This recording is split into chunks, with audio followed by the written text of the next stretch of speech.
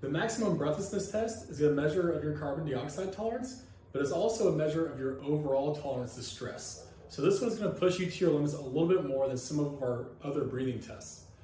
This is a nice simple test, even though it will challenge you. You'll take a normal breath in, a normal breath out, pinch your nose, and begin walking. And you're going to walk until your absolute limit to hold your breath. So you'll count your strides as you walk, and the number of steps you take is going to be your score for this test. Now again, I want you to take a few minutes to relax before you do this. Make sure you don't do this test immediately after exercise or anything like that, because that will impact your score.